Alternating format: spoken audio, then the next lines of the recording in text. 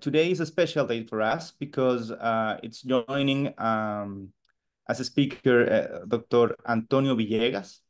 He's infectious disease physician from Dominican Republic. He's from Hospital Salvador Gautier and study math, and also a physician on academic activities. So we're very pleased to welcome him on this meeting. And so if you want to share a word about your activities and your hospital, we will gladly hear you, Dr. Dr. Villegas, and then we will start with the clinical case. Good morning, everyone. First of all, thanks for letting us participate. This is we are very pleased and excited to form part of this amazing group. So I'm Antonio Villegas. I'm an internal medicine and infectious disease physician. I work as a both in Serimat, that is a private third center hospital here in the Santo Domingo, that is the capital of Dominican Republic, and as a professor of the infectious disease, the adult infectious disease fellowship in the Hospital Salvador Gautier. That is the one that I do my fellowship here also in the Dominican Republic. You know, as I'm a young fellow, young fellow. No, I'm a young physician. I only have 2 years graduated from my fellowship. And one of the most interesting things that I have found and love and start falling in love in the ID is transplant medicine. Unfortunately, here in the Dominican Republic, transplant medicine is quite rare. We do only kidney transplant and travel medicine, especially because the Dominican Republic is one of the main tourist hotspots in the Americas. Especially is the main tourist hotspot in the Caribbean. So we see a lot of tourists from around the world. So I have found a love for travel medicine in these 2 years after being as a physician. Right. So welcome. Thank you very much. Let me start sharing my screen. Okay. Okay. Okay. So you're seeing my screen, right? Yes. Okay. So let's start talking about this case. So we have a female 30-year-old Dominican. She's from Dominican Republic. She was born in a rural area here in the Dominican Republic that is called Yamasá. She's currently living in Santo Domingo. She's actually unemployed, but because she's more dedicated to the care of her sons. She weighed 66 kilograms. Her chief complaint at the presentation of the emergency department was fever, dizziness, headache, and muscle pain. A little bit of the history. She came to the emergency department on this date, on July 22, 2023, with 4-day history of fever that wasn't thermometers, just she referred fever that was partially treated with acetaminophen. She told us that when she take acetaminophen, the fevers go away, and in a couple of hours the fever return. She didn't recall any specific characteristic of the fever. She also was referring dizziness, fatigue, general malaise, and she was also referring unstable gait, diaphoresis, frontal headache, photophobia, and the day after she came to the emergency department, she was complaining about dry cough. But this was the newer thing because of the symptom persistent, and she didn't get better with acetaminophen.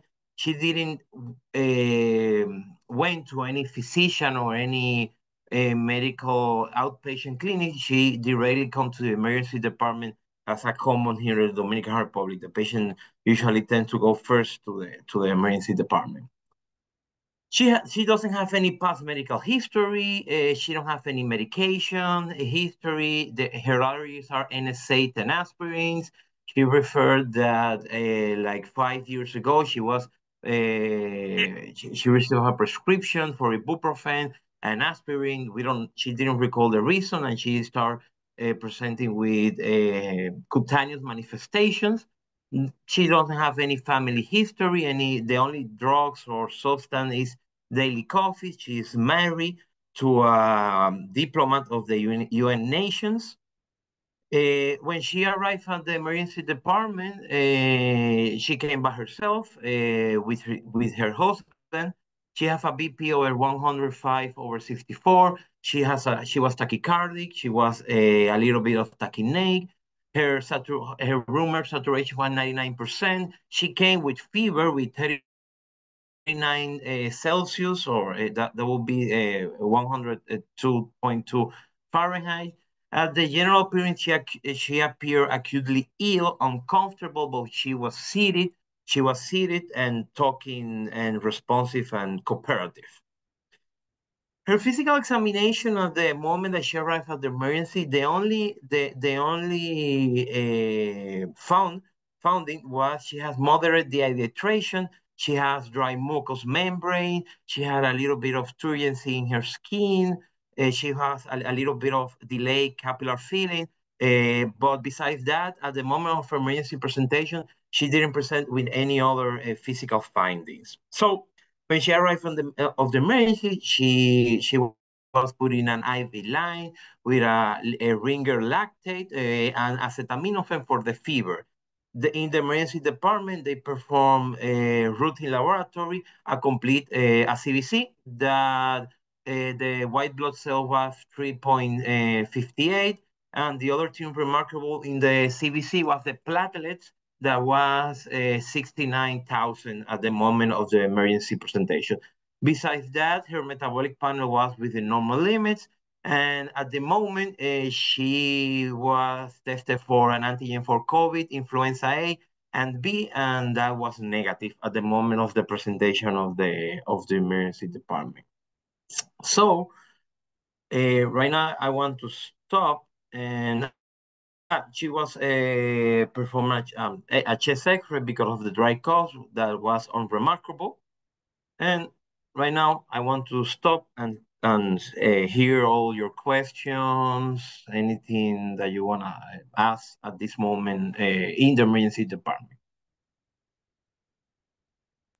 Thank you, Dr. Villegas. Well, now it's when the rest of us from the countries share our comments or question.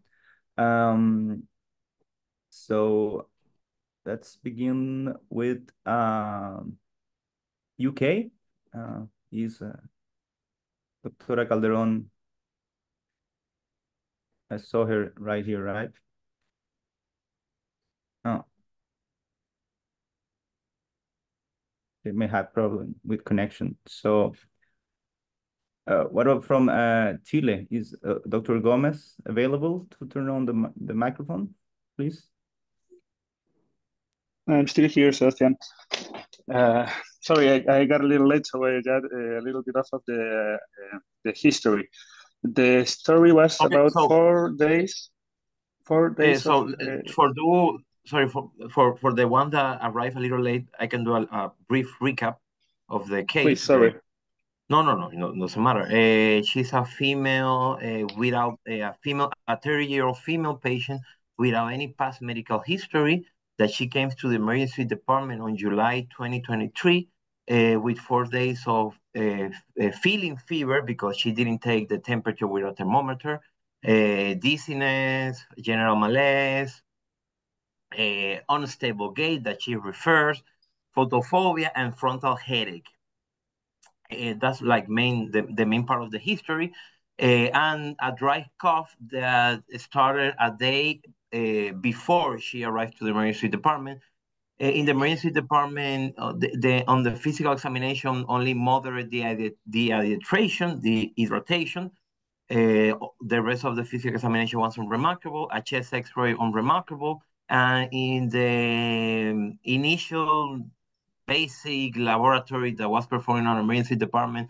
The only point that we should mention is he have a white blood cell of 3,580 and a platelet of 69,000. That was the only remarkable thing on the basic initial laboratory. Okay, so the things that I'm a little bit concerned about is that she has some CNS symptoms. She has gait alteration. The headache could be mostly anything, viral, para-infectious manifestation.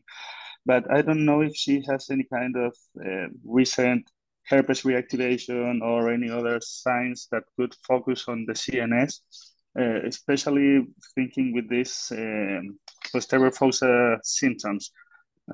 I would, the symptoms are very vague. I would maybe think in some kinds of meningoencephalitis starting. I would perform a CSF study, mainly focusing on this. I know that the fever may not be something very special, but the other thing that would be concerned if I don't know if she had any other kind of exposure. I don't know if she has traveled. The rural area in Salvador are, I don't know if that's very common, the mosquito bites. The headache, is there any other kind of specification of the symptoms? Is it headache? She has eye pain? Then is there any other malaise accompanying the symptoms? Okay, so starting with your question, the neurological examination in the emergency department was unremarkable. There wasn't any nuchal, any signs of meningeal irritation. There wasn't any altered cranial nerve. The gait that was evaluated in the emergency department obviously was, in the emergency department, some evaluations are quick, but it wasn't abnormal. She was walking fine at the initial evaluation. The headache was frontal and started at the same time of the fever. So the fever and the headache started at the same time. She referred as a frontal headache, sorry. She didn't have any eye pain, but she referred that she has a little photophobia. When in the examining, when the first physician that approached her, she was here. She was with a towel in her face, covering her eyes because the light was bothering her. What was the other question that you asked? The malaise, the muscular ache. I don't think. No, I'm thinking about reverse position, leptospirosis, or any arbovirosis. So she was referring muscle pain. That was one of her complaints. She referred muscle pain in all of her body. She doesn't describe any particular muscles, but at the physical examination, she was, when they were palping her and examining her, she was like complaining everywhere that the doctor touched.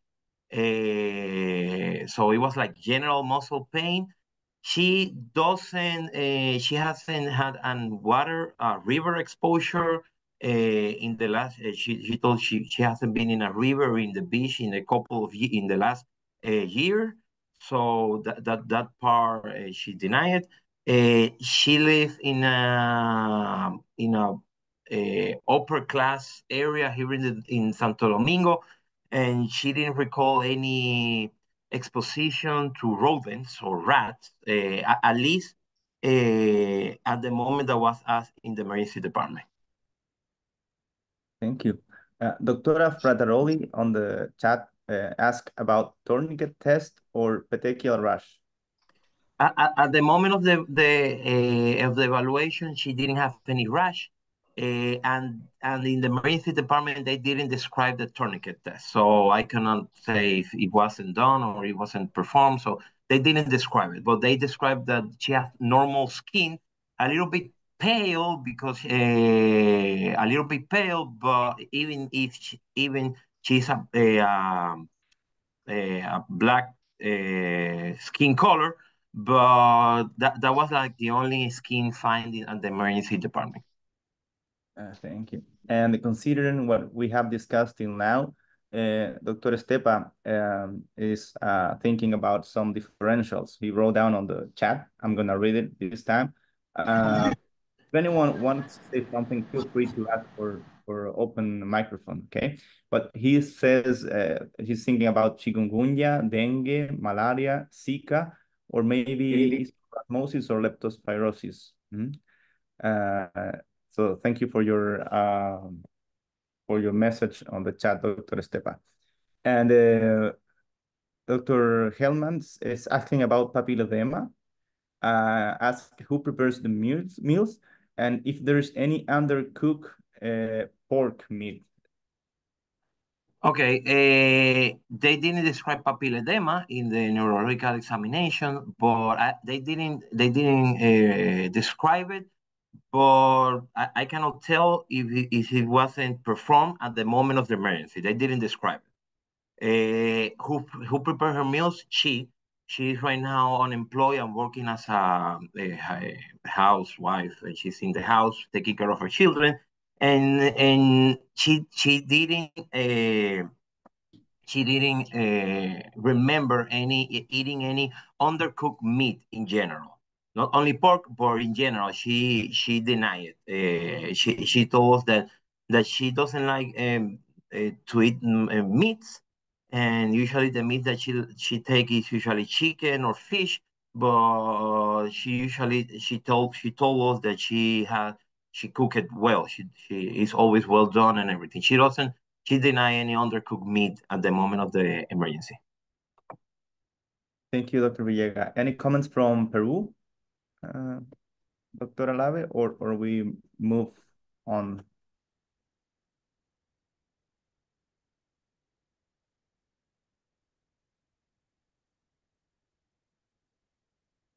Okay, so we can continue on the next round. We will restart our comments, Dr. Villegas. So, in the day after she went to the emergency, when she was admitted, we were called, we were consulted, the ID department, and one of the questions that we okay. One of the questions that we focused was on the travel history of the patient. As I told before, she's wife of a UN diplomat. So this is interesting because she recalls a very interesting travel sequence in the months before the presenting symptoms. First, she went from the first June 1st till June 20th to she stayed in Bogota, Colombia, because she was traveling with his husband for working. In Bogota, she stayed in the city. She didn't do any tourism outside the city. She visited the main tourist attractions in Bogota, Colombia. After that, she traveled to France, Paris, from this day, and also she stayed in the city. She didn't do any. She only visited the main tourist attraction, the Eiffel Tower, the Louvre Museum, everything that any normal tourist do. She didn't recall in Colombia or in France any a rare or uncommon tourism. But the interesting thing is that her husband is from Sierra Leone, Africa. And the visit was a part of a travel that they were planning for visiting the family of his husband. So they traveled to Sierra Leone from July 5th of July till 11th of July. So I'm gonna keep it there. And then she returned to the DR on the 15th of July because of the days traveling and everything. And remember that as I recall a little bit earlier, she came to the emergency department on the 22nd of July, 2023. So it was quite interesting. So Does anything change from this point out now? Yeah, that's a very good clinical clue. Yeah, most of the comments were focused on the symptoms and the presence or absence of them. So probably if there are any expert in Sierra Leone, may add extra comments. So what about another round of differentials from UK, Peru?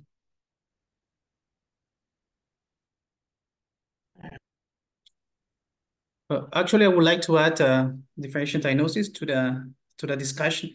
So we mentioned the basic ones, but when I see thrombocytopenia and somebody coming from African continent, I think a malaria should be considered. So the patient, I mean, there was, as far as I recall, the hemoglobin was 12.5. I don't know if we have a baseline measure from before. Okay, well, this is on admission. I don't know if this is lower compared to the previous or to the baseline of the patient, but thrombocytopenia is something that caught my attention. That's why I think malaria should be included. I mean, this is a patient with flu-like symptoms, so the differential diagnosis is pretty broad. But whenever I see thrombocytopenia, some things come to mind, including flavivirus, rickettsial diseases, malaria, and leptospirosis. So I mean, I think everything else was mentioned, but I would like to add malaria and rickettsial diseases. Yeah, thank you, Dr. Gonzalez. Well, Dr. Estepa mentioned malaria, but being unaware of the Sierra Leone destination. Yeah, and talking about malaria, Dr. Villegas, is it Vivax the most common, right, in the areas of risk in Dominican Republic? And I have another question. Is Santo Domingo and around an area of risk for malaria? Lost a little bit. Can you repeat what you were saying, Dr. Solar? Sorry. Yes, yes. I was asking if in Dominican Republic is Vivax the most prevalent malaria, and in case it is, what is is Santo Domingo and around our area of risk for malaria? No, in the Dominican Republic, here is a low, and we are an endemic country with a low incidence of malaria. Usually the cases here in the Dominican Republic are exported from Haiti or in the border between Haiti and the Dominican Republic. The main species that is in the island is the Plasmodium falciparum. One is falciparum. In Santo Domingo, Santo Domingo is in a place of circulation of malaria. Usually, it's more in the more rural area, as I told before, near the border between Haiti and Dominican Republic, because all the places in the border are more rural than Santo Domingo. So in Santo Domingo, the main vector-borne disease that you see is dengue, but not malaria here in Santo Domingo. Thank you. So to point something important, when we were asking the travel history and everything, she told us that when she went to Sierra Leone, she went to a far place of the capital, a very rural area, and she recalled that daily she has mosquito bites daily, because he was in a very rural area, a very poor area of Sierra Leone. She denied at this moment any she denied using any water of natural sources. She told us that all the water she was taking was bottled water or prepared water. She didn't go to any river, lake, or well, Sierra Leone has a beaches, so she didn't. She denied any exposition to water source. She didn't. She visited the house in a very rural area. She didn't do any safari or any ecotourism at that moment. It was interesting because a person that have traveled a lot only go to main tourist places. She went to interesting places, but well, she's something that she refers that in Sierra Leone. So at the moment of the admission, the department that evaluated her didn't know their travel history. So she was admitted to the general ward of internal medicine by internal medicine department. We suspected dengue without a warning signs. It was important that the first diagnosis was this because at that moment, the Dominican Republic was facing a little bit of a high incidence of dengue.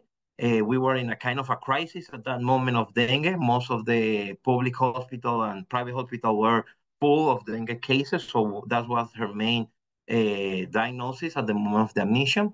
They performed IgG, IgM, and SSN1 antigen at the moment of her admission and was negative.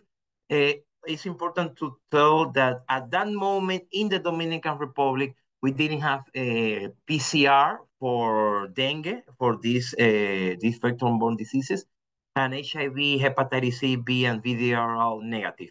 On the first day of admission, they start working with her, medicating her, and the only complaint of the admission on the first day of the first hour of admission that the fever persisted even with the administration of acetaminophen. On the second day of the admission, she started complaining of worsening of her symptoms. She started complaining of severe headache. Now she was complaining of headache in all, not frontal, but in the whole head. She was more tachycardic at the moment of the evaluation was 130 beats per minute, and she remembered that her blood pressure when she arrived was 106/65. Now she was hypotensive with 70/40. They start with resuscitation in the general ward without any response, and she was transferred to the ICU. In the ICU, because of the history and everything, they suspected a septic shock. They took blood culture, and she was started on meropenem and vancomycin, the main cocktail of the ICUs. And after that, ID was consulted. We were consulted, and we obtained the travel history, not by the patient, because at any point she didn't recall or told us the history of the travel, but with the interrogation of her husband. And after the interrogation of that, we ordered a tick smear, and we were asking about prophylaxis, and she never had heard of prophylaxis for malaria. So at that point, our main diagnosis for ID was probably severe malaria because all the past things that I have said. So we performed the tick smear. And during the interrogation, this is from the Yellow Book of the CDC. Remember that Sierra Leone, that is in the western part of Africa, is an endemic place of malaria. So we perform a tick smear. This is the general look of the tick smear. I don't know if you can see anything here, but with a close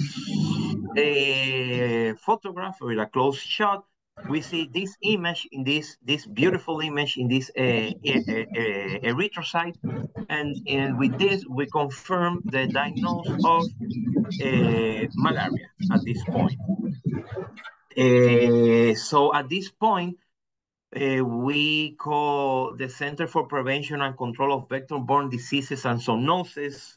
When you have this kind of vector-borne diseases, you have to notify them.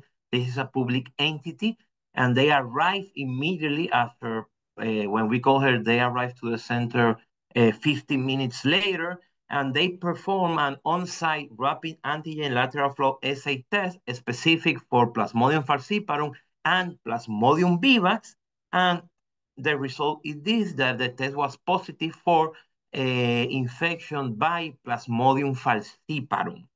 So at this point, the diagnosis was severe malaria secondary to infection with Plasmodium falciparum. So do you have at this point any comment, any question, any thought, or anything like that? Someone asked for tick bites. Well, that was a couple of minutes ago, but she didn't recall any tick bites. She told us that the only thing that she saw was mosquitoes. She didn't recall any tick bites. She only saw that in the place that she stayed in Sierra Leone was full of mosquitoes. I have a question. Do we have the level of parasitemia for this patient? Yes. So, let me, yeah. So connecting everything, we start thinking about the treatment. So we thought of Sierra Leone. We already have the diagnosis of malaria. And remembering that Africa, Asia, South Asia specifically, and Oceania is endemic with chloroquine-resistant malaria. And interesting in Sierra Leone, the mainly is falciparum, but in some places, you can see Plasmodium malariae, ovale, and vivax. But with the rapid antigen test, it was discarded and it was falciparum. Something important that we were, I'm going to answer your question, Dr. Gonzalez, is that when we were discussing the treatment, and Sierra Leone, this is a close-up map, is a low incidence area for artemisinin resistance, because it's a they have found very low incidence of the gene PF-KELCH13, that is the main gene associated with artemisinin resistance. So after all this, okay, so the initial parasitemia was over 5% at this moment. So after recalling everything, analyzing the case and everything, with the Secobest, with us and the Secobest, we start treatment with IV artesunate. This is the dose, 2.4 milligram per kilogram, that is administered, at 0, 12, and 24 hours. As the guidelines say, after the third dose of the IV artesunate, we have to repeat we have to analyze the parasitemia, and was below 1%. So when all the guidelines say when you have a drop in less than 1% of parasitemia or 0% of parasitemia, and after the third dose of IV artesunate, we then switch to oral artemether-lumefantrine at this dose at zero at the moment, and 8 hours. And the third day, we repeat a third analysis of the parasitemia, and this point was we didn't have any parasitemia, so the treatment was going according to plan. So after this, we keep the artemether-lumefantrine PO BID on the second and on the third day. It's important to note that the patient was recovering. At the fourth day, all the fevers start getting better. Obviously, after the diagnosis of malaria, the meropenem and vancomycin were obviously taken out of the medical order. So a quick follow-up, the patient was discharged after 10 days without fever and in full recovery. But 1 week later, after the discharge in the outpatient clinic, she came for a checkup. She was referring severe fatigue. So we ordered a CBC at that moment that was that revealed severe anemia with an hemoglobin of 5.9.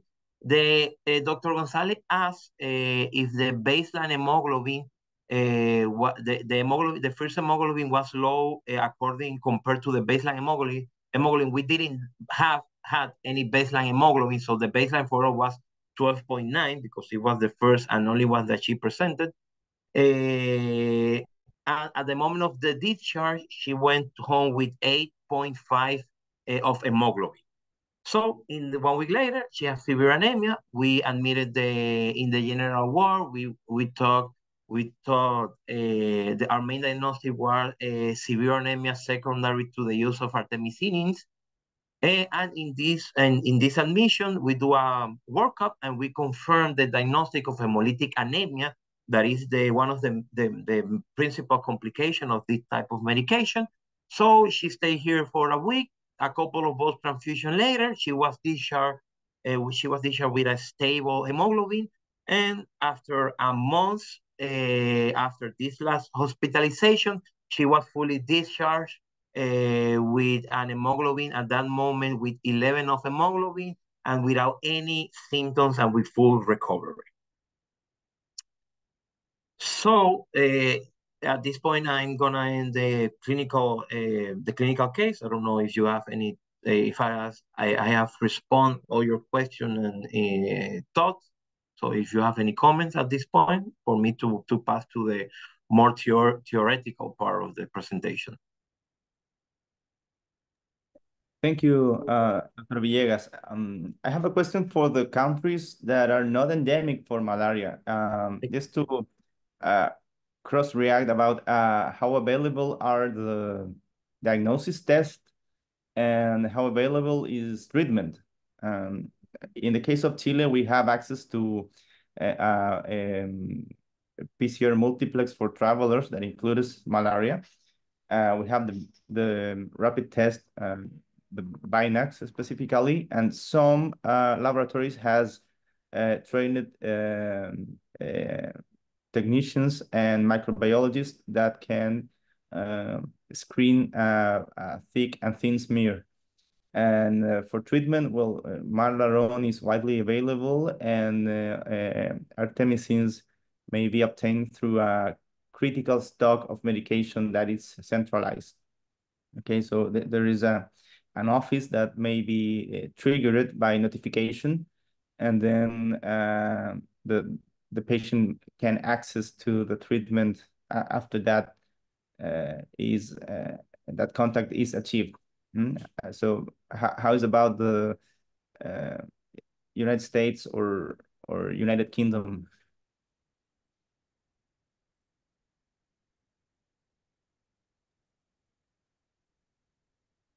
Yeah, we do have for the treatment of severe malaria artesunate available by request to the CDC, but now I think local pharmacies will carry that. So it will actually, now it's pretty easy to obtain it, as I heard from my colleagues. So that's our first line treatment. In the past, it was like more complicated because we had to order it from the CDC and it was, I think, out of the state. So it takes a while to get it into University of Miami. And in the meantime, we used to do alternative treatment, like for severe malaria. One of the things that I have done before is quinine plus doxycycline until I get the artesunate in-house. So, I mean, it's a pretty effective treatment, quinine plus second agent, but I mean, I think it's very toxic. That's why we prefer not to do it anymore. And when I was actually listening to the follow-up in terms of anemia, and of course, artemisinin could be one of the, it was one of the reasons, but I mean, I remember that we have cases with co-infection, Plasmodium falciparum plus Vivax in the same patient. And when we don't give Primaquine to those patients, they can come back later having severe anemia due to reactivation of Plasmodium Vivax. So I think that's a differential diagnosis to keep in mind in somebody that was treated for Plasmodium falciparum and then a month or a couple months later comes with a severe anemia. Could be maybe Vivax wasn't treated. So that's everything I have to add right now. Thanks.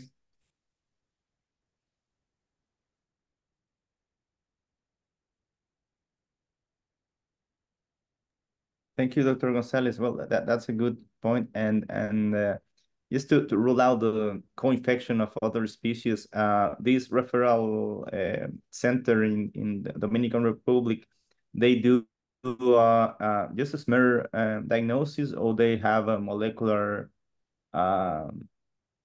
test as a complement for diagnosis? No, unfortunately, we don't have any molecular testing. The only one that we have is the RTD, the rapid antigen detection test. Fortunately, the one that we have here in the Dominican Republic is the one that detects the Plasmodium LDH, the lactose dehydrogenase, that can be used for Plasmodium falciparum and Vivax. But unfortunately, we don't have any molecular testing for malaria here in Dominican Republic. I don't know why, because we live next to Haiti, but we don't have it here.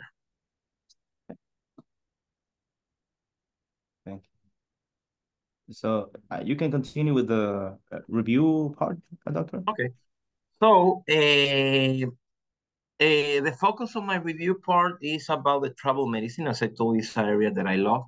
And the main failure of this patient was she didn't receive any counseling before traveling, especially to this kind of area, like Africa, any country of Africa.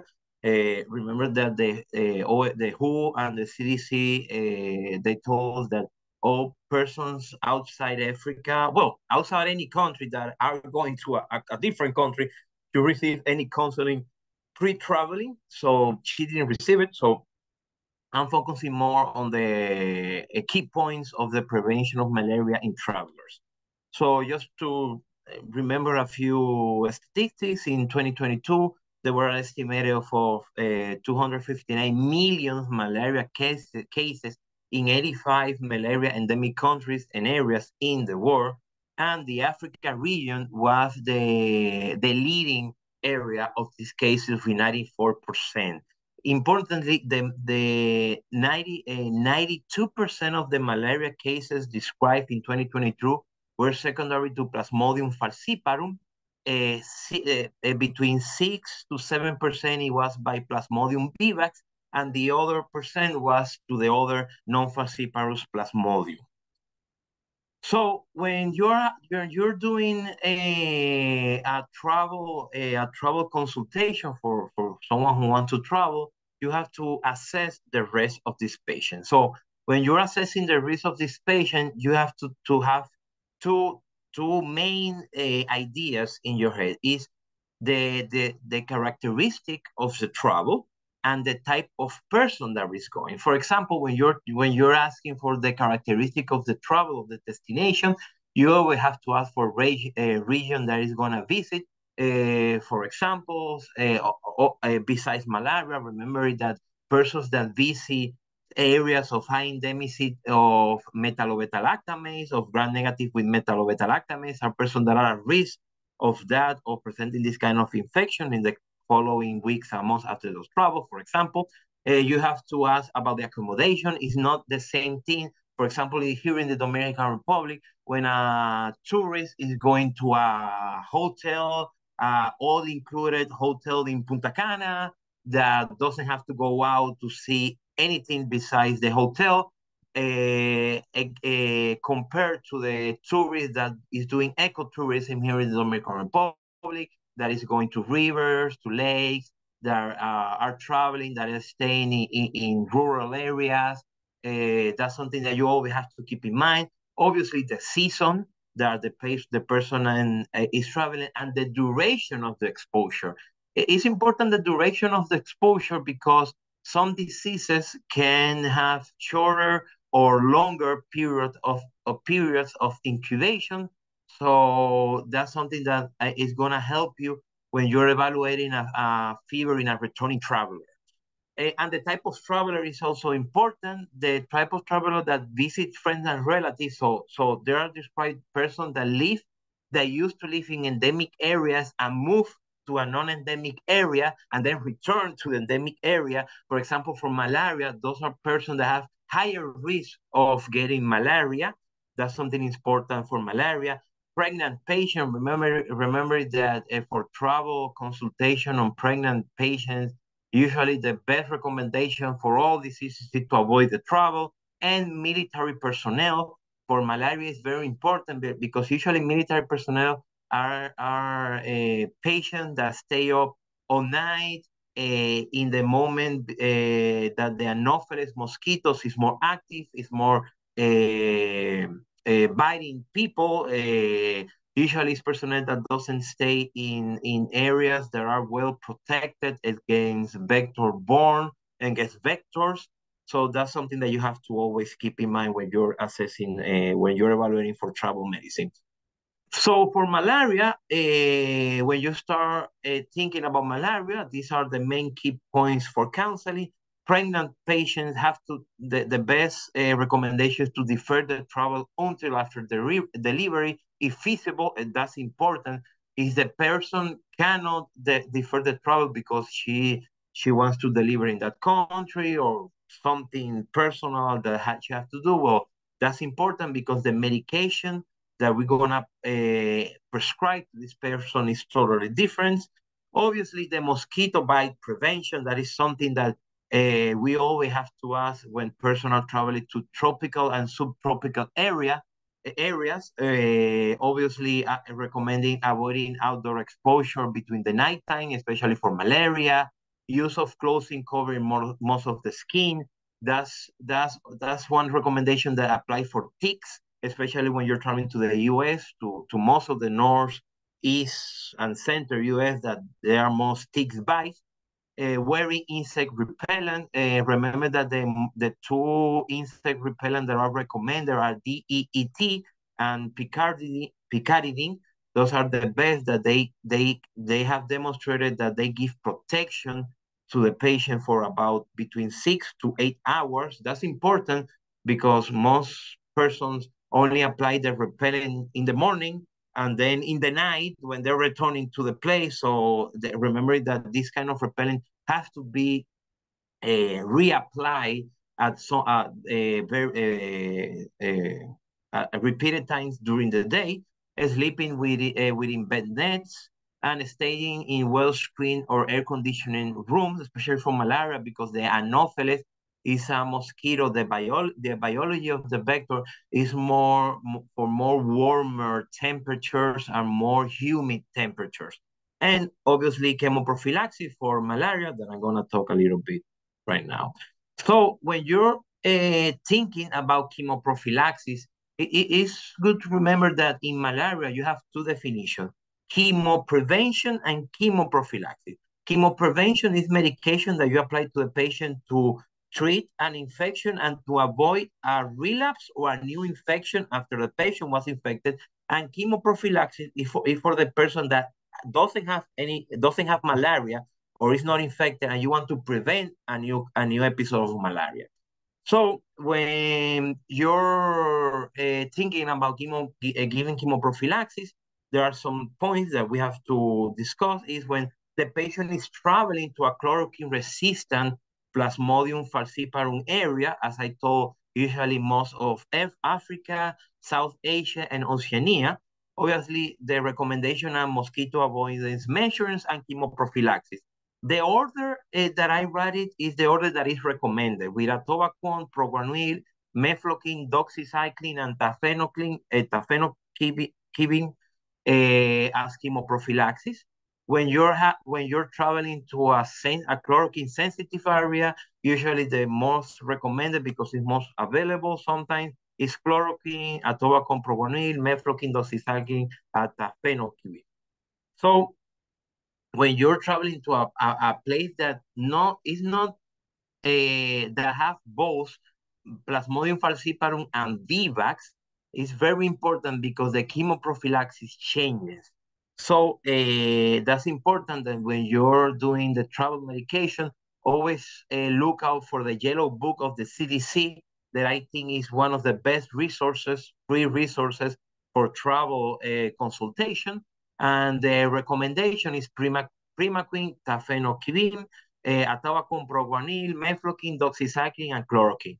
And in a subset of patients or a selected patient, for example, pregnant patients, the mefloquine is the number one therapy recommended for chemoprophylaxis. This is a map that I'm showing the prevalence of Plasmodium vivax. Remember that the prevalence of Plasmodium vivax is kind of obscure because of the biology of the parasite. Remember that having the latent states can underdiagnose the Plasmodium vivax. So this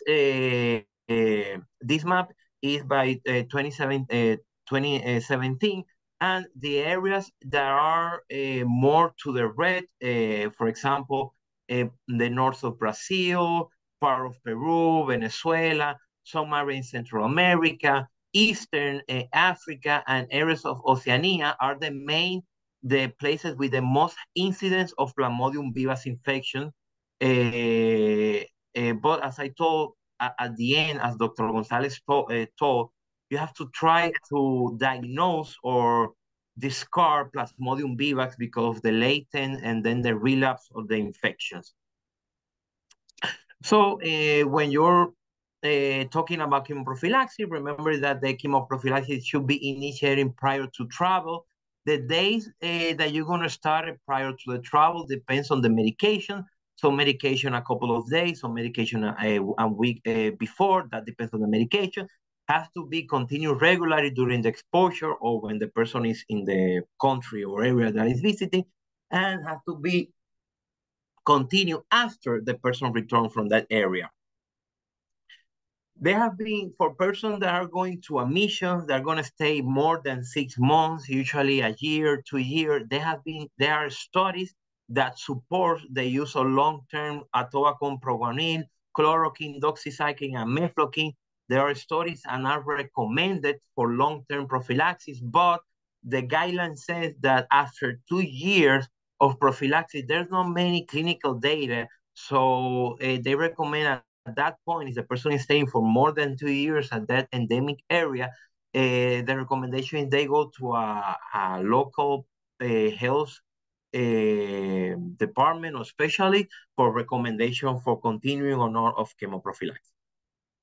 So thanks. This was a quick recap, and I don't know if you have any question, any comment. This is my email address and my phone number. I will be glad to talk to you at some point, anything that you want. Thank you very much, Dr. Villegas. Very interesting case, and good participation from all the participants today, and a good review to remind what to do about malaria and traveler counseling. If there's no other questions, then we will end this session. But if you have any comments, please feel free to talk.